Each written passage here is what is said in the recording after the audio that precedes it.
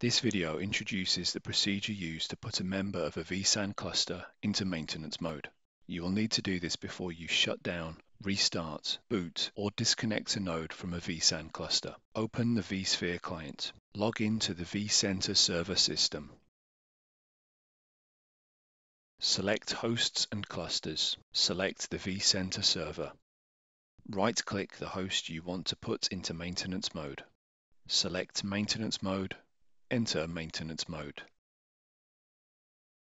You will be offered 3 vSAN data migration options when you place a vSAN ESXi host into maintenance mode: full data migration, ensure accessibility, and no data migration. To determine the impact of the cluster, click the Go to Pre-check button to run the data migration pre-check.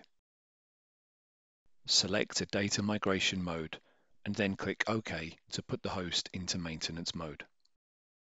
Putting an ESXi host into maintenance mode will take some time, and a progress bar for the task will be displayed in the Recent Tasks panel. After maintenance on the vSphere host has been completed, take the host out of maintenance mode. Right-click the host, select Maintenance Mode, exit maintenance mode.